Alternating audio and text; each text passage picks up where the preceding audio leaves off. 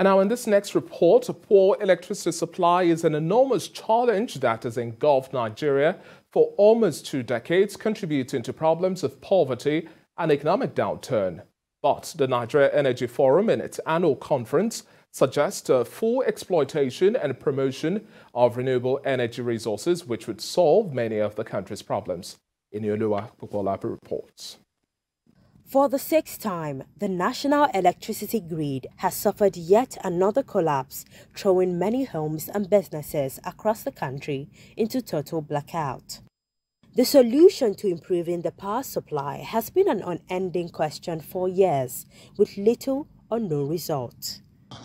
With plans to diversify energy sources, the Nigeria Energy Forum organized a conference focused on boosting investment in climate-smart energy infrastructure and modern energy technologies to boost the power sector. With its partnerships with other countries, the stakeholders believe it would help to aid economic development as well as improve other sectors. One thing that we offer that I think is the greatest asset that we have in Canada is the ability to deploy experts and provide technical assistance. And so this is something that hopefully we'll be able to explore with our Nigerian partners going forward. Sustainable energy is critical to addressing some of the grand challenges that the world faces today, from a better recovery from COVID-19 impacting health, the economic cost of living crisis, and how cheaper energy sources, sustainable energy sources that can help drive economic growth and productivity. With the present level of power generated to businesses, stakeholders say the country is more than ready to diversify to using renewable energy.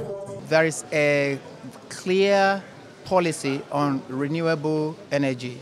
Renewable energy, energy efficiency, and renewable energy action plans. The government has put that in place. What we need to do as a country is have an imaginative approach. But we need to unlock the capacity of Nigerians, both at the investment level, both at the technical level, both at the operational level, for them to solve this power challenge.